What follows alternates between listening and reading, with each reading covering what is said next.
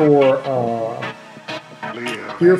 No More Genies, because the second Thursday of every month, I do a teaching called No More Genies. Now, I strongly encourage you to go back to the beginning of the series. You can find it on my Facebook page, and you can find it on my YouTube channel, Prophet David Taylor. Go back to the beginning of No More Genies and listen from the beginning. This is currently my 26th message, teaching in No More Genies. But if you really want to understand what I mean when I'm talking about genie concept, and when I'm talking about getting away from the genie concept of God so that we can focus in on what the scripture really says, because genie concept, the reason I do this teaching is because genie concept has messed up a lot of people. Genie concept is that thing that when you see those stories of those couples that wouldn't take their kids to the hospital or wouldn't take their kids to see the doctor, then the child ended up dying because they said, no, we're going to pray. Ain't nothing wrong with praying. Ain't nothing wrong with using your faith. You're supposed to use your faith, but maybe you need specialized medical attention. Maybe you need to go to the doctor. Maybe you need some medicine. Maybe that's what the Holy Ghost is telling you. Pray, believe, and go to the hospital. Your faith might not also be at a level because you say, well, the Bible did this and people did this. And I've seen limbs restored. I've seen a woman with her arm bunched up and was bunched all the way up. And I've seen them pour on holy water on her and that arm extended. And I've seen women to where the doctors say they couldn't have kids and a prophet prayed for them and they had kids. So yes, there is divine healing and yes, there's divine miracles, but your faith may not be at that level. Or again, what you need, remember, when Jesus called Lazarus back from the dead, they still had to untie him and he still ate. Oh, there's my sister. Let me say hey to my sister. Sis. So what I'm saying is that genie concept is that thing that pulls people away from actual faith, what the Bible actually says, not even actually studying the miracles of Jesus, seeing how the Lord did what he did. Okay, how the Lord did what he did. Genie concept is that thing that where people just say no medicine, no time under any circumstances. Where people say no doctors, no hospitals. That's one example where people go to extreme because what they think is that they get to tell God how he has to heal them or that it has to happen a certain way. When you actually study the healings of Christ, he didn't heal people the same way. Some people, their sickness came from unclean spirits, from demons, and he cast them out. Some people, he laid his hands on them. One blind guy, he actually made some mud out of spit and dirt and water and all that. And he made a paste and put it on his eyes like salve. Again, some people, he just spoke to them like the 10 lepers. He said, go show yourselves to the priest. Okay. Lazarus, he just said, Lazarus, come forth, and called him back. The damsel whom he stopped her funeral procession, he said, Talitha Kumi, damsel, I say to thee, arise. The Lord actually grabbed her hand and pulled her up. And then there was the woman with the issue of blood. We tell her story all the time. Remember that Jesus was not looking at her. Remember that she pushed through the crowd and she grabbed the Lord from behind because the Lord turned around and said, who touched me? And he was in a crowd because his friend said, Master, this crowd is pressing on you. They throwing you. There's all these people around here. You talking about who touched me? And the Lord said, no, I felt virtue go out of me. So even studying the miracles of Jesus, he didn't do what he did the same way every time. Remember the man that was lame for 38 years that was laying by the pool, that the angel would come in trouble, where an angel would come from heaven and put healing water in that pool. But the way that miracle worked was the first person to get to the pool was the person that received the healing. Now, why did it work that way? I don't know. I know that the way it worked was they figured it out that if you were 2, 3, 4, 5 and up, no healing happened for you. You had to be the first person to touch that pool. So that means when the angel came and touched that water, they, as much as they could, they made a mad dash for that pool. So when Jesus came along, that man said, Lord, I've been here for 38 years. Now, Bishop Jake said, you could have crawled to the pool in 38 years, which is true. But anyway, that man said, Lord, I've been here for 38 years and no man can take me to the blah, blah, blah. And the Lord said, that's not what I asked you. The Lord, I said, do you want to be whole? Do you want to be healed? And he said, I will know about it. And the Lord said, then take up your bed. He spoke it. So the point I'm trying to make there is that genie concept, this is why I do this teaching. Okay, but I really want you to watch the first video because I spend most of the video explaining it. But genie concept is that thing that makes people go to the extreme, that makes them not even actually read the word of God, but they kind of frame an imagination in their heads and they say, it has to happen this way. That is, genie concept is in the Bible for you to know that. With the man Naaman. Naaman was a Syrian, Old Testament, and Naaman was a mighty warrior and never lost a battle and had a very strong reputation in his day. But Naaman had a patch of leprosy on his body, and there was no human cure for leprosy, and it was the thing he was most ashamed of, that the mightiest warrior in the land was also a leper. So he wanted to go to Elisha to get healing, and so he did. When he went to the man of God to get his healing, do you know what Elisha did? Elisha didn't even come out to tent. Elisha sent his servant and said, go tell Naaman, go wash in the river 7 times, in the dirty river. Go wash in the river 7 times and you'll be whole. And Naaman got so mad, he said, forget it. He's like, forget this news. I thought he was going to come out and do something big and dramatic and wave his hand over my leper spot. And Naaman thought it was going to be like this big thing. And that's not how it happened. And Naaman was willing to turn away from that and give up his healing because he was so proud and stubborn. He was so convinced that it had to happen a certain way. That is genie concept, where you think you can just pop your fingers and make God do what you want him to do as if he was a genie. All you have to do is rub the magic lamp. All you have to do is say the magic word, sim salabim, or abracadabra, or whatever you think the magic words are. And then you think that somehow God is there to serve you, and no, we serve him. Now, he gives us all kind of benefits for serving him, but it's very important that you understand that God does what he does by covenant, and he gives benefits to believers by covenant. This is something that unbelievers, sinners, and carnal Christians do not understand, that the blessings of God are not automatic. I said it last time. This isn't the teaching for tonight. I'm just explaining genie concept to you. For those of you that's your first time watching me teach on this subject. There are a lot of myths that, because I know I'm talking to people from all around the world, because I talked to a lot of people from Africa and I have some friends in Sweden. But for those of you that are in America, there are a lot of myths that we raise our children with in American culture. One of them is that there's some kind of special protection because you're a woman. That's not true. Another one is that there's some kind of special protection because you're a child. That's not true. Another one is that there's some kind of special protection because you're a baby. That's not true. None of that is true. There's no special protection on you because you're a woman. There's no special protection on you because you're a child. There's no special protection on you because you're a baby. Okay? Can I prove that by scripture and life? Yes, I can. If you jump off the top of a building, man, woman, boy, girl, young, old, Japanese, African, African-American, Indian, Native American, Italian, German, doesn't matter. You jump off that building, you're going to fall. If you live in a high rise and you're like 35 stories up and you have a weak banner, a weak balcony, and you're not paying attention to your baby, and your baby crawls out on that balcony, hits that rail and goes over the edge, gravity does not look up and say, oh, Lord, that's a baby, so let me shut off to avoid a tragedy. That is not how gravity works. If that baby goes over the edge, that baby gonna fall. The end. Because there is no, in God's physical laws, there's no special protection for you because you're a woman, a child, or a baby. That's just what Americans perpetrate in American culture. That's not true. Can I prove that by the Bible? Yes, I can. When God got ready to destroy the world in the days of Noah, he said, behold, the end of all flesh is come before me, except the women. That ain't in there.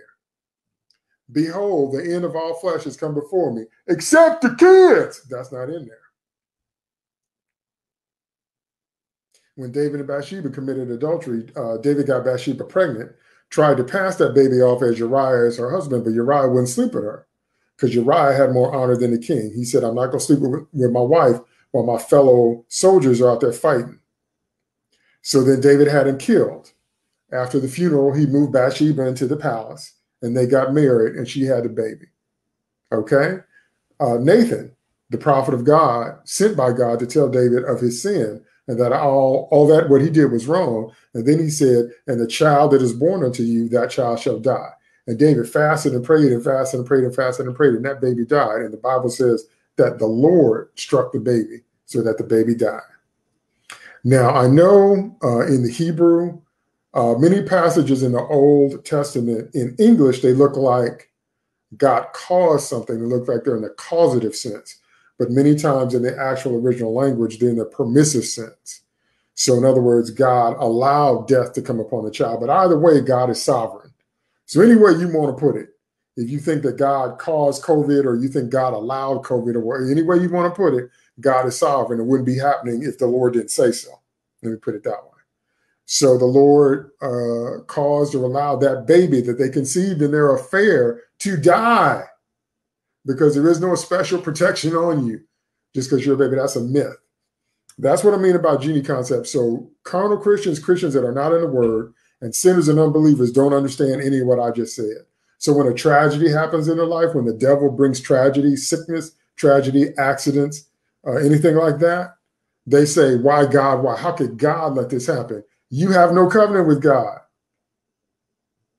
Believers have a covenant with God. Believers get to claim Psalm 91, that he gives his angels charge over us to keep us in all our ways. They bear us up in their hands, lest we dash our feet against stones. Believers get to claim that. Not unbelievers, people that actually have a covenant with God. God works by covenant. It's a contract, just like a contract you have in your life. What would you look like going up to an office building before the pandemic? Because now we work at home, but what would you look like going up to an office building and saying, give me a paycheck? They'd be like, security? We got a crazy person at the front desk. You want to talk about give me a paycheck and you don't work there. If you don't work there, you have no contract with those people. You have no right to demand a check. Do you see how easily you understand that? That's what a relationship with God is like. It's by contract. It's by contract. You don't get to claim the promises of God if you are not saved. This is what sinners don't understand. That's why they get so mad at God. The devil says, if God's so good, why is there so much evil in the world? If God's so good, why he let this happen to you? And that's the devil that did it to you. He's trying to make you hate God, the one that can actually heal you, the one that actually has redemption in his contract. But it comes through Jesus. It comes through Jesus Christ, and it comes through faith in Jesus Christ. God has requirements for his contract, just like any other contract, and it will not work automatically, and it doesn't work by magic because he's not a genie. So that's why I do this teaching, because there are so many people that have lost their lives and lost the lives of their children because they believe they could just pop their fingers and God's going to do this and God's going to do that, as if he was your personal genie. Well, this ain't supposed to happen and that ain't supposed to happen. Really? And when you say stuff like that, you talk as if you're in control. Before it's all over, both saint and sinner alike, God Almighty will show you that he is sovereign. We might have dominion over the earth, but he retains sovereign rights. He's sovereign over everything that he created. He's the King of Kings and Lord of Lords, and he has the title deed by everything he created by creation and redemption. What do I mean by that? God has the title deed over everything as God because he created it, and Jesus has the title deed over everything as both man and God because he redeemed it with his blood. So in other words, Jesus paid for it. That's why he's the King of Kings and the Lord of Lords. That's why he has the keys of hell and death. That's why he's sovereign in heaven, sovereign in earth, sovereign in hell. There is no name higher than the name of Jesus because the Lord literally paid with his life's blood to establish what we call the New Testament or the New Covenant or the New Contract. So God is sovereign over everything he made and everything he redeemed. And if you think you're in control and you walk around shooting off your mouth like you're in control, God will show you before it's all over that he is sovereign and he's in control. That is why genie concept is so dangerous. That's why it's so dangerous. That's why I preach and teach and prophesy so hard against it. Because you cannot be running around here thinking that God is your personal genie, that you can live any kind of way you want to and then just pop your fingers and God has to move on your behalf. or if you haven't done what the Lord told you to do, if you haven't done things the way the Lord told you to do them, because God always requires a faith. I like the way Marilyn Hickey says it. Marilyn Hickey says the word of wisdom, the word of knowledge is a fact you didn't know, and the word of wisdom is an act you didn't know. So God will tell you how to think, and then God will tell you what to do. But you have to be thinking the way the Lord told you to think. Then you have to do what the Lord told you to do. That's the way God's contract works, because it requires faith. Can you see that? Samson was a man of God, and then he got out of contract with God. God made a contract with Samson before he was born that he was going to be a Nazirite from the womb. That means he could never cut his hair. It means he wasn't supposed to drink wine and strong drink. And it meant he was set up by God to be a judge against the Philistines. He was to judge Israel on behalf of God against their enemies, the Philistines. And that's why Samson had that super strength. He fooled around, got hooked up with Delilah, eventually told Delilah what the source of his strength was, and Delilah cut his hair. He broke his contract with God. Then his strength left him, and he was helpless before his enemies because he got out of contract. Can you see it? That's the way it works. That's the way it works. And if you don't like that, then you are free to spend the rest of your life trying to make it work the way you think it should work. That is what most people do. Most people spend their lives trying to tell God how all this creation is supposed to go. Oh, no, God, it don't go like that. This is supposed to be this, and that's supposed to be that, and that ain't supposed to happen to me, and this, and I should have been here by this age, and this, and this, and that. That's what most people spend their lives doing, trying to tell God how it's supposed to go. You don't get to tell God how it's supposed to go. Some of us are on our second and third and fourth and fifth chances, our second, third, and fourth and fifth go around. You know why? Because we didn't do what the Lord said do the first time. God opened the door and God gave you a shot. God gave you a chance, and you decided to do something else. So if the Lord had mercy on you, he opened your eyes to that, and he brought you back around to it again. But you know what that means? That means this time around, you got to do what the Lord said do, because that's the way it works if you want his blessing. If you want his blessing, you must be found in faith and obedience. If you do not want his blessing, then you can do what you want to do and do it your way. And then you're going to have to live with what your way produces. And that's where people get all mad, especially in areas of like money, the stuff we care about the most, sexuality and relationships. We're convinced that things like money and sex and relationships are supposed to work the way we think they should work, as if we invented them, but we did not. They ain't gonna never work the way we think they should work. They ain't gonna never work the way we think they should work. They ain't gonna never work the way we think they should work. People, when they accumulate property, resources, and assets, the Bible says there's a deceitfulness that comes with riches, and it can make you think you're more than what you are. What you're going to do if the bottom fall out and the roof cave in and you lose everything you built? What would you do then? Because a lot of people just end it. They just leave. They can't deal because their identity was rooted in the money, property, and assets because they didn't actually know the Lord. Because if the devil takes away everything that you built, God can give it all back. Twice as much, 7 times as much. God can restore you.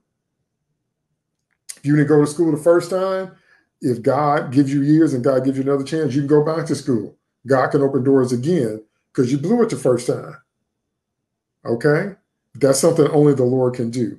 But he's not a genie. You don't just live any kind of way you want, spit all of his gifts back in his face, just do whatever you want, then just pop your fingers and think that God's going to move on your behalf. That ain't nowhere in the Bible. That's how I know people just made that genie concept. People just made that up. That ain't nowhere in the Bible where God says, just do whatever you want to do, live any kind of way you want to live, and I'll bless you anyway. That ain't nowhere in the scripture. That's how I know people made it up. That's why you can't be listening to people that don't have any kind of word foundation. Remember, I told you there's 3 kinds of word. There's the written word of God, which is the Bible, which nobody in the Bible had. In the Old Testament, they didn't have anything but the prophetic word until Moses. Then they had the Mosaic law. In the New Testament, they had all of the Old Testament, but they didn't have the New Testament because they were living it out. So nobody in the Bible had the completed canon of scripture like we do, the written word of God. What they had was their own relationship with God, which is number 2, the living word, and number 3, the prophetic word or the rhema word. That's what people in the Bible had. We have all 3.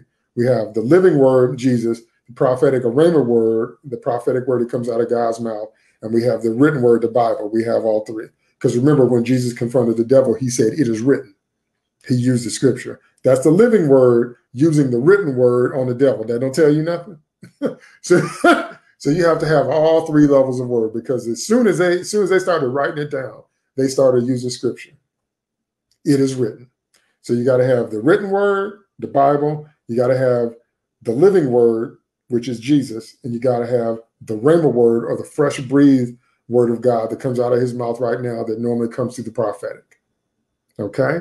And that's why people that say they don't believe in the prophetic, and there's no such things as apostles and prophets today, and all the things that people that fight against the apostolic and prophetic say, they will never get the full blessing of God on their lives in this life. And when they stand before God in judgment, they're going to feel salty, because God's going to show them everything they could have had in this life. Don't you know, distilling my topic, I'm on my way to my topic. Don't worry, I'm going to get there. Don't you know that God has been talking to us about COVID since at least last summer? But I personally know some prophets where God talked to them about what's going on now back in 2018. And then God showed me some stuff back in 2014, because God saw the race war coming. The race war that we're dealing with right now, God was talking to us. When I say us, I mean the body of Christ. God was talking to us about that in 2014. Did you know that? God was prophetically trying to prepare us for this race war. God knew that all this racial tension was coming, and he tried to tell us back at the end of 2014 what to do. Did you know that? So that's what I mean when I say it works the way the Lord says it's working. He says it works, and he said 5. He said apostles, prophets, evangelists, pastor, and teachers. So that means if we walk in that office, apostle, prophet, evangelist, pastor, and teacher, we got to come with the written word. It is written. We got to come with a personal relationship with Jesus. What is the Lord saying? And we got to come with the rhema, the prophetic word. And you can't be listening to people that just make stuff up. That's why even when the Holy Ghost gives me a prophetic word, I tie it into the scriptural foundation. So you can see I'm not just making that up. You can't be listening to folks that just make stuff up. Okay? All right. Having said all that, I will now move on to what the topic is for the prophetic word is tonight for the No More Genies. But I needed to give you that foundation for those of you that are looking at me live for the first time in this topic, No More Genies, and for those of you that watch the replay on Periscope or Facebook or YouTube, or for those of you listening to me on the podcast. That's what I mean when I'm talking about a genie concept of God, this magic concept that says you can just do whatever you want and then just pop your fingers and God will answer you. That's not true. That God's protection and promises and provision are automatically conferred upon you because you're a human or a woman or a child or a baby. That's not true. That's not true. That's not true. And when you see accidents and tragedies and stuff like that happening, that's the devil. And you got no protection against the devil apart from Jesus. The end. And if you're out there up against Satan on your own, that's why he keeps defeating you and taking you out, because you have no chance to beat Satan in your own name. Okay? All right. So we're going to say a word of prayer and we're going to dive in tonight. So God, I thank you for this No More Genies program. I thank you, God, for a chance to minister your word, oh God. So God, I surrender. I put myself on the cross and I ask you to take the ascendancy. I must decrease so you can increase. Fill me with the Holy Ghost, oh God. Forgive me for any sin or any hindrance. I breathe that out right now. And I breathe in your precious Holy Spirit. Speak through me, oh God, my hand gestures, my mouth, my teeth, my tongue, everything I say. You walk in me, oh God. You let be said what you want said so that your word can go forth, so that you might be glorified in all things, and so that the saints might have a chance to be edified. And so anybody that's watching me that's an unbeliever will be challenged to know you and to turn from their own way and to get to know their Creator, Savior, and Redeemer. And it's in Jesus' name I pray and I thank you. And I'm expecting great things in this teaching. Amen. Amen. Amen. All right. The No More Genies topic for tonight, the prophetic word topic, is moving. What'd you say, Prophet Taylor? I said the word is moving.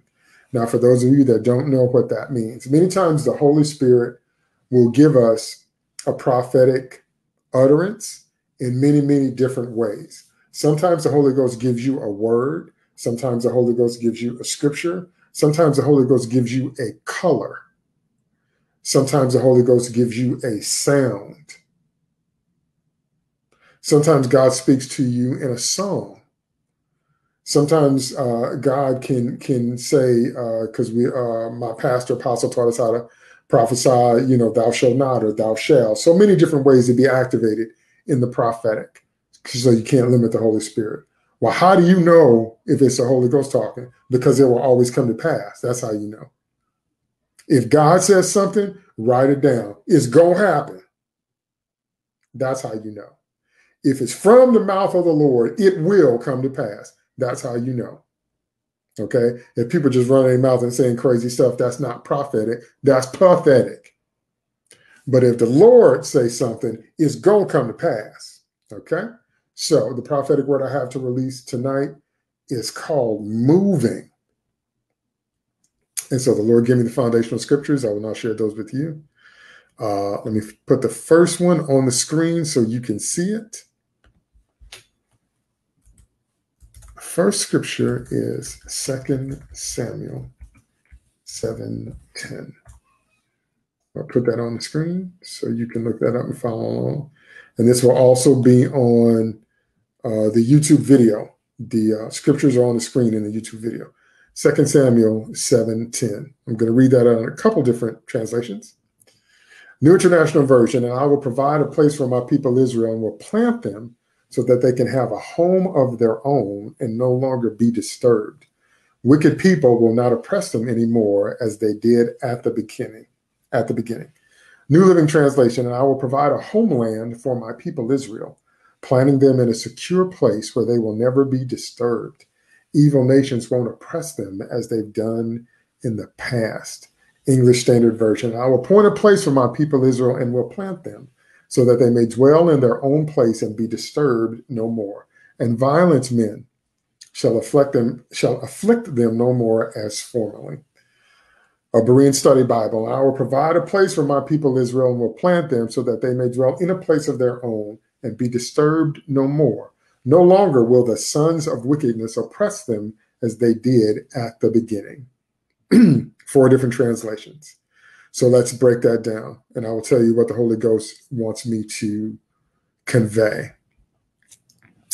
God says, NIV, I will provide a place.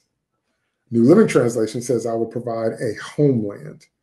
ESV and Berean Study Bible says place, but that word place in Hebrew means a standing, a spot, a condition. Okay? A standing place. Standing place. Machome in Hebrew. A standing place. And what does that mean? Well, the partial translation is area, country, direction, ground, home, hometown, localities, place suitable, position, room, seat, site or sites, some source, space. Okay? So what that means in no uncertain terms is that God is going to carve out a specific resting and dwelling place for his people, Israel. Why is that important to us today under the new covenant? Because that's the prophetic word that the Holy Ghost is saying to somebody listening to me right now. That you might have been wandering for a long time. You might have been fighting for a long time. Okay? You might have never known peace. You might have never known rest. But God is saying he's about to release, even in the midst of this pandemic. God is releasing unto you a place that's carved out for you. And it's not just limited to physical living quarters. What does that mean? That means in your career, God is going to put you in a place that only you fit. It's your spot. That means in your physical living quarters as well. A dream place to live. Are you living in your dream space? How do you know if you're living in your dream space? Because when you wake up every day and you look around, it gives you peace. It gives you rest. It blesses your mind just to look at it. Do the walls look like you? Do the decorations look like you? Does the cooking rail look like you? Does the artwork look like you? Is it what you wanted did you ever imagine when you were a kid? Have you ever imagined in your life, I want to live here. I want my space to look like that. Well, you're not in your dream space until it looks like that. Because when you wake up in your dream space, the very decor will bless you. The walls will literally speak peace to your soul. Did you know that? Oh, yeah. Prophet Taylor, that sounds crazy. It's not crazy. It's actually literally true. When you are in your own space, the walls speak peace to you. It's the most amazing thing. And God is saying to somebody listening to me right now that he's releasing the anointing. So now it's your job to believe it, receive it, say it, and obey it. He's releasing the anointing to put you in your own space. And so for some of y'all, that's my own space at last. At last. What's that Eddie James song? At last, my love is coming along. And also the same thing for relationships. Some of y'all have been wanting a relationship for a very long time. Only God can put people together in a marriage relationship, if you don't know that. Oh, yeah. Only God can do that. That's not something we can do in the natural. That's why people keep trying and failing and trying and failing and trying and failing. Because only God can actually put two people together in a marital relationship, because God is the inventor of marriage. And so for some of you listening to me right now, God is going to put you in that relationship, that dream relationship, a relationship that's all yours. I have discovered something about marriage and discovered something about married people. Nobody wants to get married to be second or third or fourth place. Now, I don't mean above God. God is always first. Nothing comes before God. Thou shalt have no other gods before me. Thou shalt love the Lord thy God with all thy heart, soul, mind, and strength. This is the first and great commandment. Nothing ever comes before God, and anything that tries to is an idol. So I'm not talking about marriage and intimacy above God. God is always first. Then you. You got to love you. You take care of you. Then family. God, self, family. That's the proper order. But nobody gets married to feel like they're second, third, fourth, or fifth choice. No one wants to feel that way in a marriage. Nobody wants to feel when they're married like you're an afterthought to your spouse. Like your spouse has all this time, all this energy, all this attention, all this focus for everything and everybody but you. Well, God is saying, for those of you that have been faithful, for those of you that have believed me, for those of you that have waited on me, for those of you that have kept the faith and believed my word, I'm about to give you somebody that's all yours. What'd you say, Prophet Taylor? I said they're going to be all yours. Do you understand what that means? When God brings somebody in your life, he brings somebody anointed by him to be with you. That means they will want to be there. Okay? And it's a difference between wanting to be there and not wanting to be alone, or not wanting to sleep alone, or wanting some money, or whatever other reason people use for relationships. That ain't the same as wanting to be with you. I say it of my children all the time. I say of my children, I have two children. I have a daughter and a son. If God allowed me to be daddy to anybody in the world, if God told me, David, you could be father to anybody that you want, I would still pick the children I have. I would still pick Suni and David. I would still pick the kids that I have. Do you know why? If I had a chance to be anybody's dad, I would still pick them too. Do you know why? Because it's them that I love. It's them that I love. It's them that I love. Not the idea of them, not the idea of being a parent, but them as people. It's them that I love, and I would not trade them. And I'm very, very proud to be their dad. Do you understand? That's different from men who just like to lay with women and make kids, and some men that don't even know their own kids' names, and some men that are in love with the idea of I have a lot of children. That ain't the same thing. You see that? Because it's them that I love. And so in your intimate or romantic relationships, you ought to have that kind of relationship. You shouldn't be with somebody and you just a plan B. You just somebody they settled for because they couldn't be with who they really wanted to be with. Yeah, no. So God is saying that he's about to release an anointing for a relationship where that person wants you. They want to be there with you. So in other words, with all the other options I may or may not have, if I had a chance to be somewhere else, I would still pick you. That's what you want in a relationship. I could go be somewhere else, but I'd rather be here. See, that's somebody that's all yours. That's what you want. Only God can do that. That's why so many people that keep trying, they keep failing. Have you noticed that people, they keep trying to make them be yours? Whatever, they try to control you, or they try to change you, or they try to fix you, or they try to manipulate you, or they try to guilt trip you, or they try to shame you. And none of that works long term. Have you noticed that? Do you know why? Because only God can put two people together in a marriage and it work long term, because it's a function of your relationship with him. It's literally a function of your relationship with him. It's not a function of your relationship with yourself or that other person. It literally starts with him. That's why only he can do it. And what you want and what you need is somebody that if they could have anybody else, they would still pick you. That's somebody that's all yours. Not somebody who just with you because they don't want to be alone. That's not the same thing. Somebody who's with you because they couldn't get anybody else. That ain't the same thing. Somebody who's with you, but if they had a chance of a door open and they could like run back to an ex, they would go be with them. Okay, well, that means they don't want you. Okay? So like I said, I say it of my children all the time.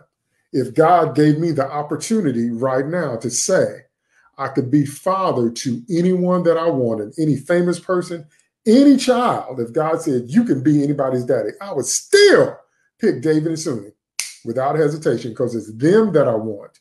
It's them that I love. You understand? It's them that I want. And that's what I mean. God is about to, he's releasing the anointing, as I'm saying it, to bring someone in your life that's all yours. Okay? Same with your living space. And also, like I said, same with your career. Same with your career. Man, you have to hit a point in your career. Bishop Jake says it all the time. Bishop Jake says where nobody can do what you do like you do it when you do it. I'm not doing that justice because it's his phrase. I can't do it like he says it, but which kind of proves his point. But anyway, where can't nobody do like you do when you do what you do the way you do it. Okay, you got to get to that point in your career.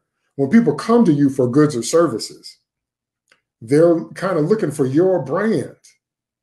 The way you build a chair, the way you fix the plumbing, the way you paint a house, the way you bake a cake, the way you put all those numbers together, the way you do the bookkeeping, the way you do whatever it is that you do, okay? When they come to you for goods or services, they're looking kind of for that brand identity. You know, just like when we have our favorite musical artists, you know, when you listen to them because they have a sound and you like their sound.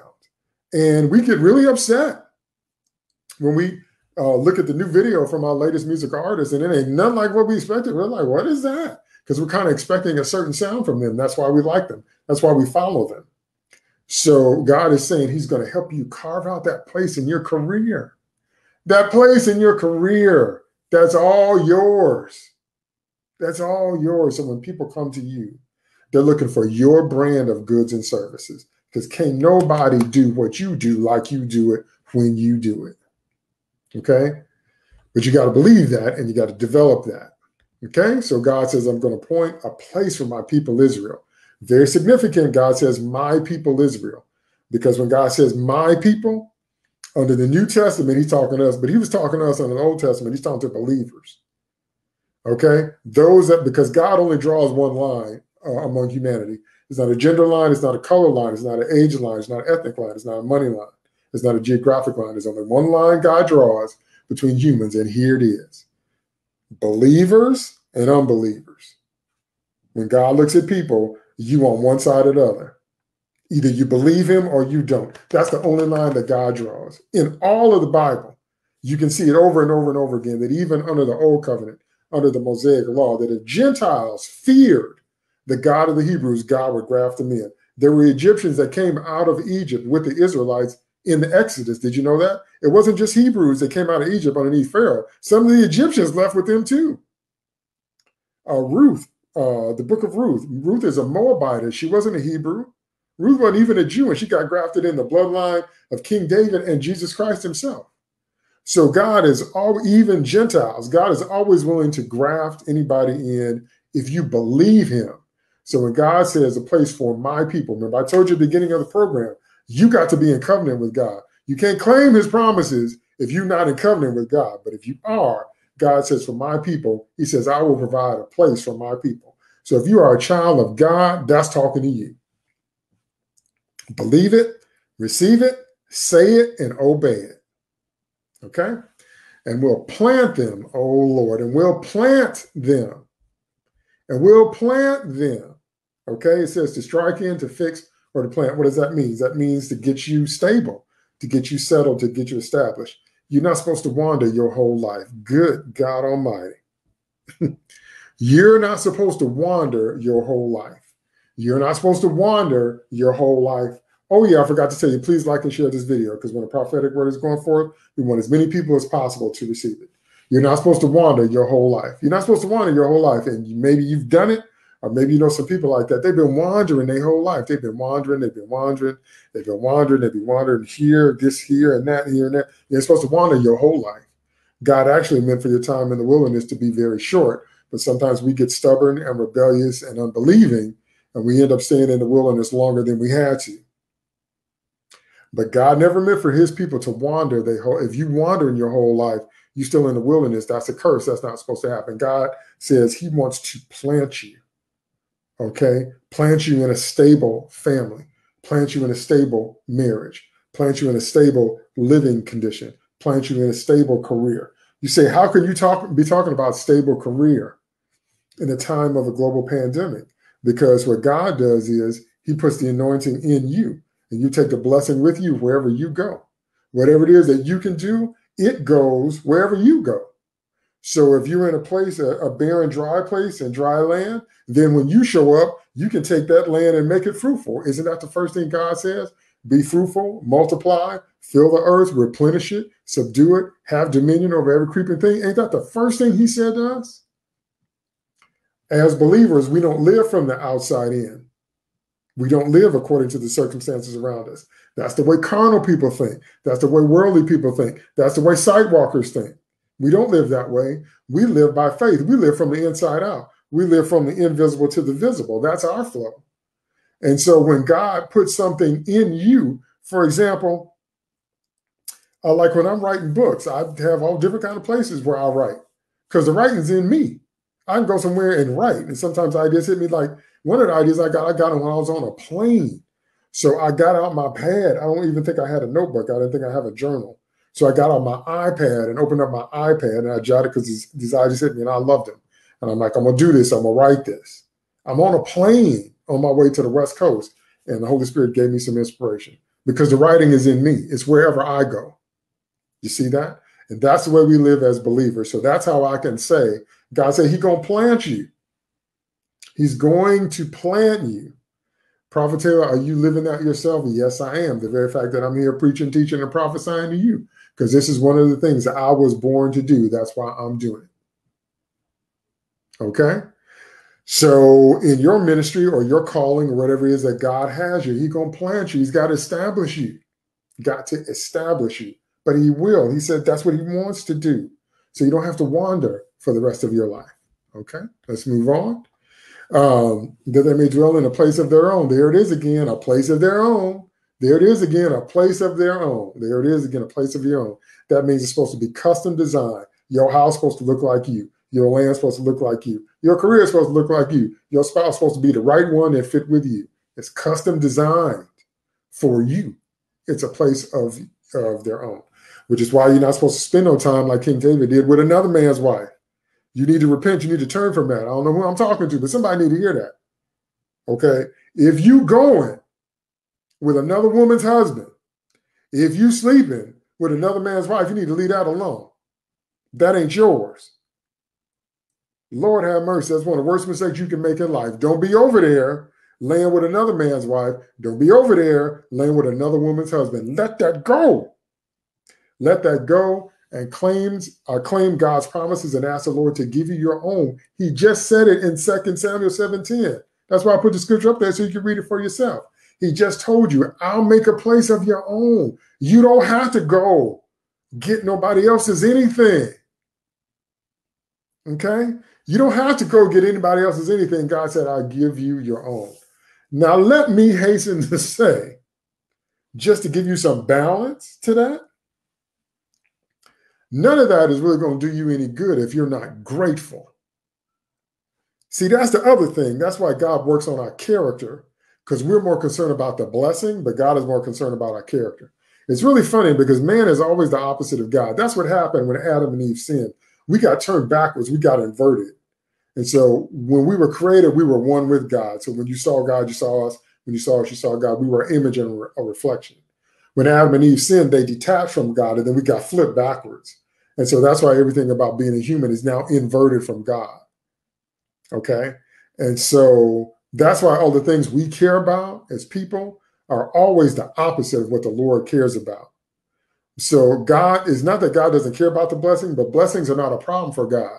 How could blessings be a problem for God? God has so much money. He pays the streets with gold, and he makes his walls out of one pearl, and then he decorates them with like diamonds and emeralds and like rubies and onyx stones and sapphires. How could a blessing be a problem for God? How? How could God run out of money? How could God run out of anything? God can speak a word. God did not say, let there be a sun. God said, let there be light. And God made so much light, he had to divide it into different entities. How? Remember, Jesus took 2 fish and 5 barley loaves, blessed it, break it, and had enough food to feed 5,000 men plus their wives and children. So that's anywhere from 5,000 to maybe 15,000 people from a handful of food. How can God run out of blessing? Please explain. He can't. We're obsessed with the blessing, but God is focused on the character. Because if God gives you all of this, I'm not laughing. If God gives you all of this and you are not grateful, it's not going to matter. That was Eve's problem. Eve had a perfect body that was hand carved by God. Eve had unlimited youth. She would always be young. Eve had eternal beauty. She would always look just like she did the day God made her. Eve had unlimited fertility, meaning she could have as many kids as she wanted whenever she wanted, and her body would recover. Eve had a menstrual cycle with no cramps. Eve had childbirth with no labor pain, and I'm still not done. Then God walked Eve down the aisle and gave her a perfect husband, because Adam was just like Jesus. And Eve inherited a garden that she had not done one day's work to take care of. Adam was taking care of the garden. God just brought Eve to it. And Eve inherited a planet through no effort of her own. All she had to do was walk down the aisle. And you know what Eve did? Eve said, "Tuh." She spit that back in God's face and said, I'm going with the talking snake. The talking snake told me I can have more. He told me, you hold it out on me, God, and there's more over there in disobedience, so I'm going with that. And she spit all that back in God's face.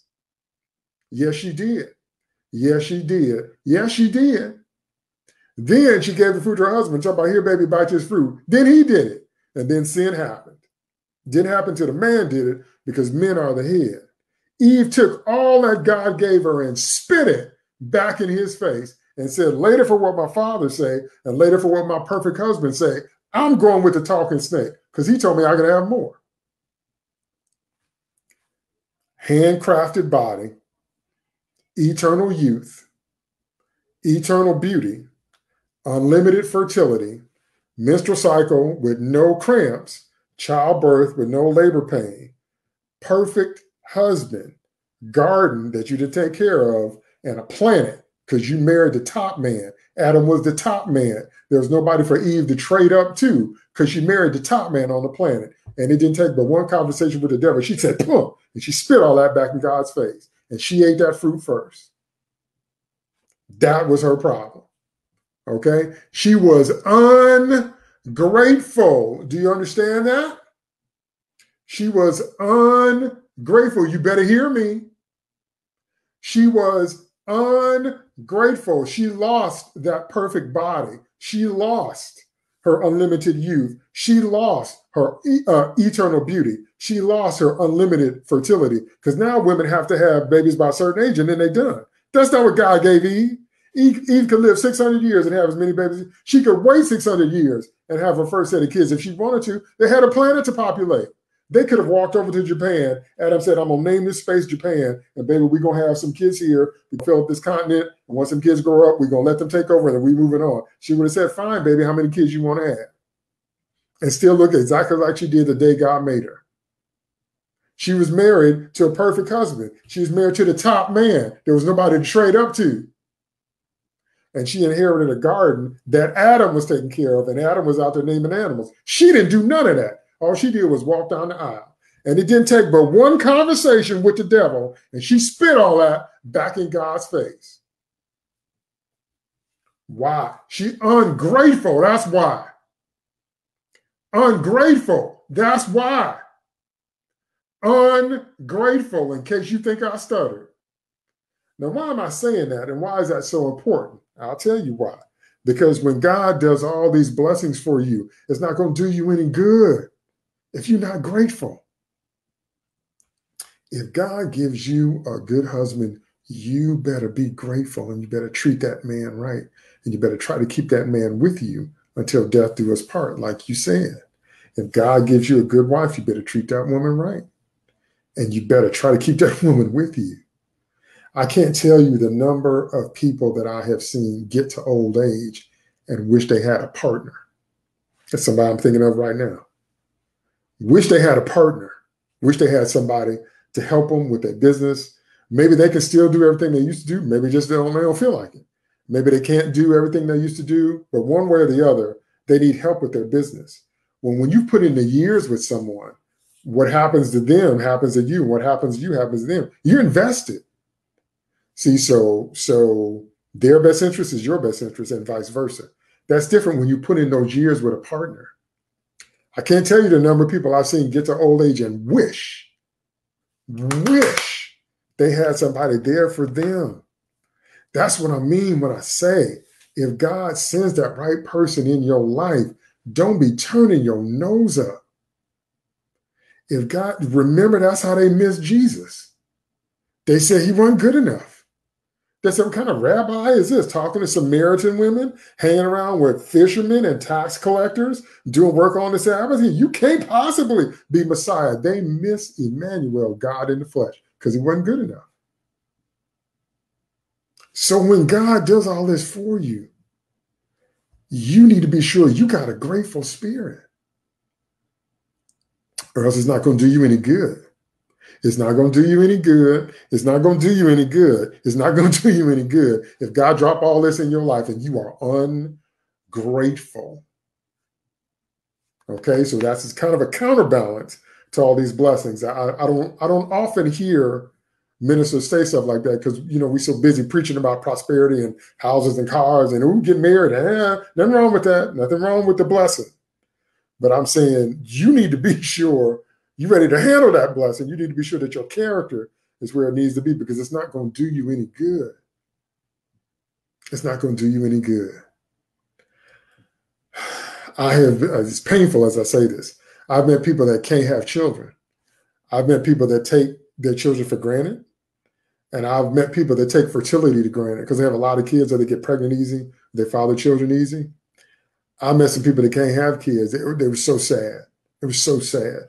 They actually wore that childlessness like a shroud. And whenever they came in the room, you could feel the sadness on them. They were so sad. So sad. It was hard to be around them because you could feel it. I knew one couple where the man was an OB-GYN. He was a baby doctor, delivering babies for all these other couples, didn't have any children of his own. Why would I bring that up? Because if God gives you a child, you need to be grateful. I know it's a lot of work. I know it's a lot of work being a mama. It's hard work being a mama. It's hard work being a daddy, but at least you can have kids. At least you can pass on your genetic code. At least the generations of your bloodline will continue for at least one more generation. At least you have it. Some people can't even do that. That's what I mean by being grateful. Don't be like Eve and literally have the world handed to you and you tell God, I'd rather listen to the devil. Don't be like that. Okay? Now, let's finish this verse out, and then I got one more quick verse, and I'll be done. Dwell in a place of their own, be disturbed no more, and no longer will the sons of wickedness oppress them as they did at the beginning. What is God saying? God is saying an end to bondage, an end to Egypt, an end to Pharaoh. You can be free. God wants us to be debt-free. God wants us to be sickness-free. God wants us to be guilt-free. God wants us to be shame-free. God wants us to be regret-free. I like the way Pastor Bill Winston says it. Pastor Bill Winston says that the blessing of Abraham and the name of Jesus, the word of God in your life, is designed to wipe out all traces of the curse. Wow. I remember the first time I heard Pastor Bill Winston preach that. It's so powerful. He said, God does not just want to bless you. He wants to bless you until there's no trace of your old life. Wow. That's what happened. Can you back that up with scripture? Yes, I can. That's what happened to Joseph in the Bible. Joseph named his two sons that he had in Egypt once he got lifted up to be prime minister of Egypt, Manasseh and Ephraim, forgetting and fruitful. God has made me forget my labor and my toil in my father's house, and God has made me fruitful in the land of my affliction. That's what God wants to give you, is a Manasseh and an Ephraim, forgetting and fruitful. God's blessing wants to wipe out. God said, neither shall the children of wickedness oppress them anymore. That means no more pharaohs in your life. Nobody else trying to tell you to make bricks without straw. Nobody else tying you to the wheel, putting you under the lash, under the whip. No more of that. Debt-free, sickness-free, guilt-free, shame-free, regret-free, free to grow and prosper and fill the earth, replenish it, be fruitful and multiply, which was the original mandate. The devil is the one that brings the pharaohs. God said, no more of that. That's the anointing that to see, because I can feel it as I'm talking. Not that it's by feelings. Okay, you're not supposed to, it's not based on feelings. But I say that to let you know that, see, when you speak the word of God, the air changes around you. And when you speak by the Holy Ghost, the anointing flows through you. That's what I mean when I say I can feel it. Okay, but it's not based on feeling. Don't go by your feelings. Don't misunderstand that. But I'm saying the power of God is in his word. The Holy Ghost releases his anointing when the word of God comes forth. So anyway, so the blessing that God wants to give you is supposed to wipe out every trace of the curse. That means, remember I told you have to think the way God wants you to think. That means you have to think that way. Okay? The person in the Bible that got it right was Apostle Paul. Apostle Paul started out as Saul of Tarsus. He was a Pharisee. He was a religious man. He was a high-ranking Pharisee. He was a Hebrew of the Hebrews. Then he met Jesus and found out that all that stuff he thought was important didn't mean nothing about nothing. And he became Apostle Paul, and he ended up writing the vast majority of the New Testament. Well, Saul of Tarsus was a Christian killer. His job was to, because he was trying to shut down the gospel of the kingdom before he knew the Lord. So he had Christians arrested and tried, convicted, and condemned and put in jail and executed.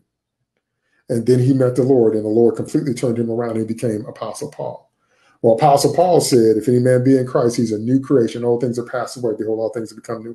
He fully embraced, that's my point, he fully embraced who he was in Christ. He let Saul of Tarsus go, and he fully became Paul the Apostle. That's the right way to do it. Forgetting those things which are behind and reaching forth to those things which are before. I press toward the mark for the prize of the high calling of God in Christ Jesus. That's the right way to do it. Who did it wrong in the Bible was Jacob. The name Jacob means supplanter. The reason Jacob was named Jacob is because he was a twin. His father was Isaac. His mother was Rebekah. Rebekah was pregnant by her husband Isaac with twins. Esau came out first, and Esau was hairy and red, kind of a wild man, a sports figure, a hunter. Jacob came out with his hand on his brother's heel. When Jacob came out of Rebekah's womb, he had his hand on Esau's heel, those twin boys. That's why they named him Jacob, supplanter. And he ended up tricking Esau out of his birthright, and he had problems with Laban and a whole bunch of stuff. Well, one day God told him, you're no longer Jacob, you're Israel. Kings and nations are inside of you, okay? But Jacob never fully embraced being Israel. So he stayed double-minded his whole life. He stayed sometimes a little bit of Jacob, sometimes a little bit of Israel. And he ended up cursing his bloodline with double-mindedness. If you ever wondered why the Hebrews were so up and down with God, it's because of Jacob. You can look it up in the Bible on his deathbed. The Bible says Jacob sat on his deathbed and Israel strengthened himself. Even on his deathbed, he still had that double thing going on. He never fully let go of being Jacob and fully embraced being Israel.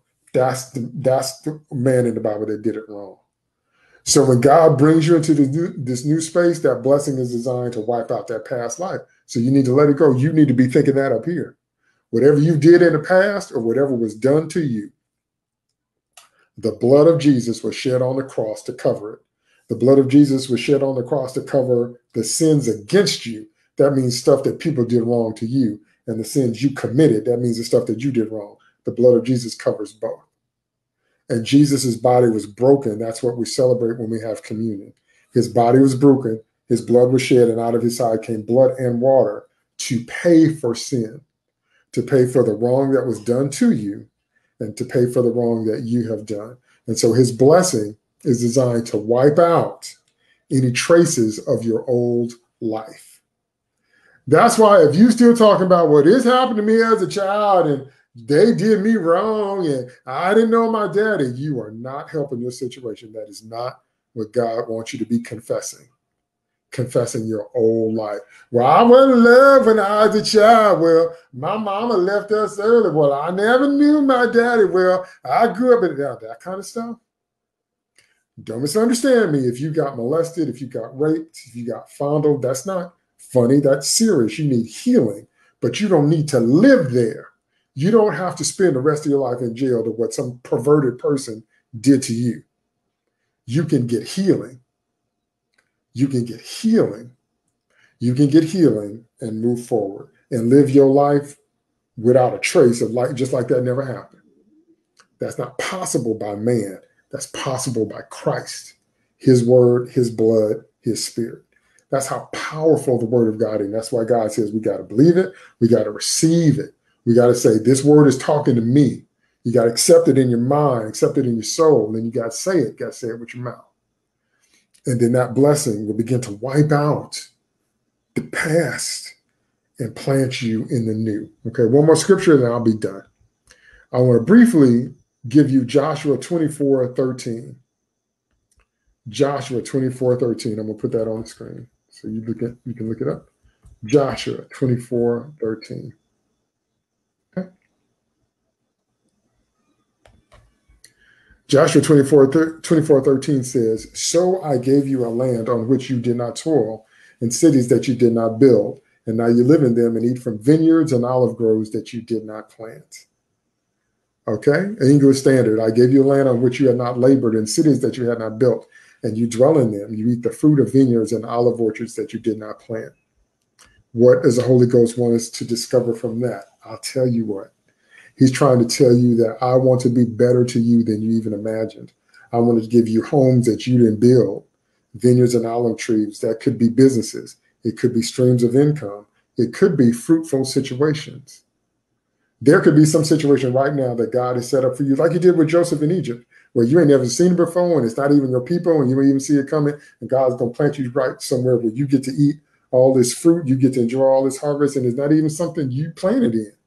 God is saying he wants to be better to us than we can imagine, which lines up with scripture that eyes have not seen, neither ear has heard, nor has it entered into the heart of man, the things God has prepared for those that love him. So take the limits off of God and claim Joshua 24:13. Say, God, just don't give me my house, give me houses. Give me vineyards and olive trees that I didn't plant, because God wants to be that good to you. And this is the last thing I'll say, and then I'll be done. Do you know why people have such a problem with that and such a problem with God? I'll tell you why. Because people keep judging God as if he were man. You think that just because you don't see that kind of love down here, that means that it's not up there. That's not true. God is better than us. God is God all by himself. He's his own level, his own dimension, his own everything, and he is not like man. So just because no person would do that for you doesn't mean that God won't do that for you. One more time. Just because nobody would do that for you, don't judge God by man. You say, Prophet Taylor, I don't feel worthy. You are worthy in Christ. God is not asking you to depend on your righteousness because we don't have any. God is asking you to put your full trust in Jesus and his righteousness. And because of Jesus's righteousness, that's what makes you worthy. You're righteous in him. So right now, anybody listening to me or looking at me right now, if you're not saved, you need to get saved right now so that you can come into the covenant promises of God. So I'm going to show you what to do. Becoming a Christian is as simple as ABC. Those of you that are watching me that are already saved, use this, what I'm teaching, to help lead other people to Christ. Becoming born again is as simple as ABC. A, admit that you are a sinner. B, believe that Jesus is the Son of God. He died on the cross for your sins, rose again the third day, ascended into heaven, and sits on the right hand of God, making intercession for you. And C, confess all that with your mouth as you're believing it in your heart. If you ABC, you can be saved right now. So for those of you that want to get saved right now, I'm going to lead you in the prayer. Here we go. Father, I come before you. Repeat the prayer after me. Father, I come before you. I admit that I am a sinner. I have sinned against you. Father, I believe that you sent Jesus to earth to die on the cross for my sins, and he shed his blood to pay the price for my sin. So, Father, please forgive me for my sin, and please cleanse me and cover me by the blood of Jesus and make me be born again. And I confess that I believe that you are my Savior and my Redeemer, and I am now saved and a part of your family. And it's in Jesus' name I pray. Thank you, Father. Amen. If you prayed that prayer, you are now saved. It doesn't matter how you feel. It's not based on feeling. It's based on fact, the fact of God's word. For those of you that are already saved, looking at me doing that, use that teaching to help lead other people because it's simple as ABC. Admit, believe, confess. That's what it takes to be saved. Don't be listening to these people tell you got to jump through all these hoops. All the people that told you had to go to church. We can't go to church no more. You telling me that people can't be saved if they don't go to the physical temple? We can't do that anymore right now. That doesn't tell you anything. It's not religion. It's relationship. Okay? All right. That's a prophetic word for tonight. Praise God. Thanks to all of you that watch me live. I'm going to ask the Holy Ghost, when you see me close my eyes and speak in tongues, I'm asking the Holy Ghost if there's anything else he wants me to release before we wrap up. So here I go.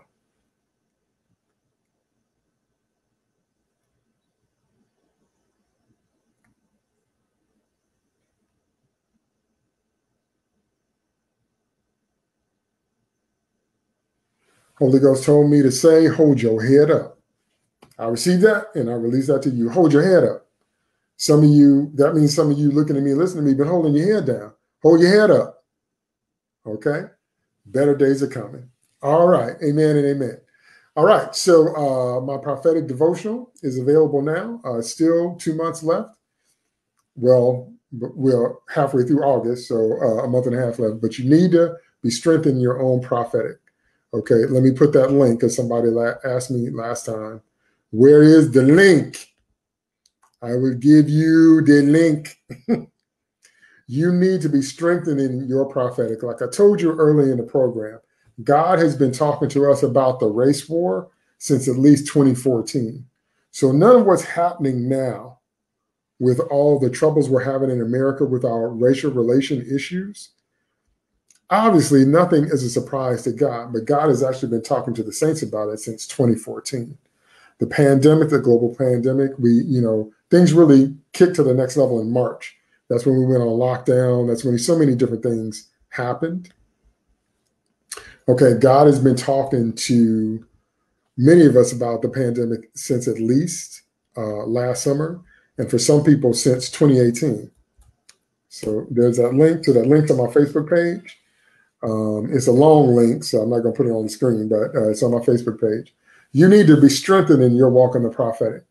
Okay, there's 3 levels of prophetic. There's the basic water level of the prophetic that all Christians are supposed to walk in. There's the gift of prophecy, and then there's the office of a prophet. Those aren't the same thing. But all Christians can walk in the basic level of the prophetic, and not only can we're supposed to. So you need to be strengthened in your walk in the prophetic. So that's why I put together the daily prophetic devotional, because each day there is a scripture that is focusing on a prophet or prophecy or a prophetic word or God himself prophesying.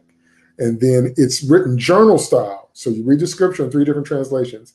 Then you ask the Holy Spirit for revelation. Then you write down what the Holy Spirit says. Then there's a part at the bottom where you can come back at a later date and write down when that word comes to pass, and also write down all the things you learned from obedience to that word. Okay, so it's journal style. So you can keep a daily prophetic devotional. That's what that is. That's why I put that together. So it comes out 4 times a year, January, April, July, and October. Okay, so quarter 3 is out. Quarter 4 is for October. And so you need to be strengthened in your own walk in the prophetic. So the link is up there on the screen. It'll also be on my Twitter, and it's also on my YouTube channel if you're not watching me on Facebook. Okay. If you're listening to me on the podcast, go to my website, www.ProphetDavidTaylor.org. I'll put that on the screen too, ProphetDavidTaylor.org. And you will find everything I'm doing there, and you can find links to get the journals. But you need to be strengthening your walk in the prophetic. Don't you want God to tell you about stuff before it happens? Don't you want God to get you ready? Don't you want God to get you ready before things happen? That's what the prophetic is for. You see that? It's not all prognostication telling the future, but that is a subset of prophecy. The word prophecy actually means to speak by divinely inspired utterance. It means to speak by the Holy Ghost. The word prophecy does not mean telling the future. That's prognostication. That's telling the future. Prognostication is a subset of prophecy. Prophecy means to speak by utterance, inspiration of the Holy Spirit. Sometimes it's foretelling, which is prognostication. Sometimes it's telling forth, proclaiming what God has said to say, thus saith the Lord. See that? But whatever the form, you need to be strengthened in your walk in the prophetic so that you can get revelation from the scripture, so that you can get your own prophetic word, so that when God gives you dreams and visions, you know what they mean and you can interpret them. So you can understand what it is God is saying to you, because God does not deal with all of us the same. He does not deal with all of us the same. He loves us all the same. You know, same Father, same Son, same Holy Ghost, same scripture, but he doesn't deal with us all the same in terms of the prophetic and how he talks to us. That's going to be individual. That's why you need to develop it. You can't depend on the way somebody else does it. Okay? So I strongly encourage you to get my daily prophetic devotional and start developing your own prophetic walk with God so the Lord can get you ready for whatever's coming next. Okay? Because I will repeat, he talked to us about the race war in 2014. He talked to us about the pandemic at least since last summer 2019, but some people were on it back in 2018. That's 2 years out before this thing we're in right now. You understand that? All right.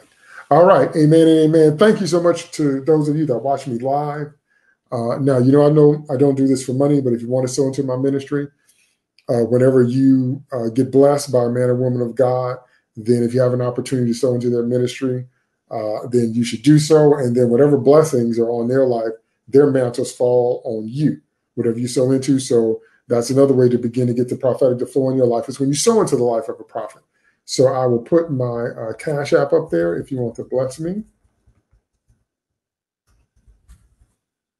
Okay. So my Cash App is coming up, and I'll put that on the screen as well. Okay. So thank you so much for those of you, again, that listen to me live, and God bless you, those of you that are listening to me on the podcast, those of you that are watching the replay. Praise God. You know, I always count it an honor to be used of God to release the prophetic. And I'm so happy to share with you. And I want to encourage those of you that God has called into ministry, take up your ministry call. If you're an apostle, prophet, evangelist, pastor, teacher, bishop, deacon, elder, minstrel, psalmist, whatever you are, do what God has called you to do.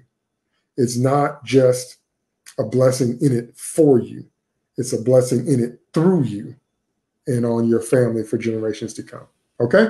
All right. Amen and God bless. I will be back on Sunday, 2:30 p.m. Central Standard Time, for my next weekly live prophetic word. This teaching only happens once a month, second Thursday. So I won't be teaching No More Genies again till next month, until the second Thursday in September. But I'll be back with my live prophetic word on Sunday, 2:30 p.m. Central Standard Time. And I'm getting some new music together. I can't wait to drop this new music. I put it all together. I even put my album covers, my CD covers together. I did the artwork and everything in Photoshop. I'm so excited about this new music. I can't wait to release that as well. So I got a lot of things going on. So when you sow into my ministry, it's going towards ministry projects. So, but thank you so much. So I will see you Sunday, 2:30 p.m. Central Standard Time for the next weekly live prophetic word. Okay? Amen. God bless. Have a good Thursday and have a good rest of your week.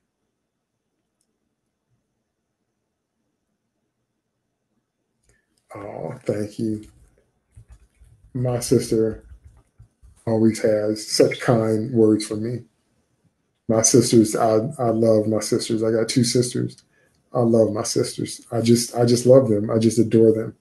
And my sister just said some really kind words to me there, and that just blessed my heart. I really appreciate it. All right. Amen. God bless. I will see you Sunday.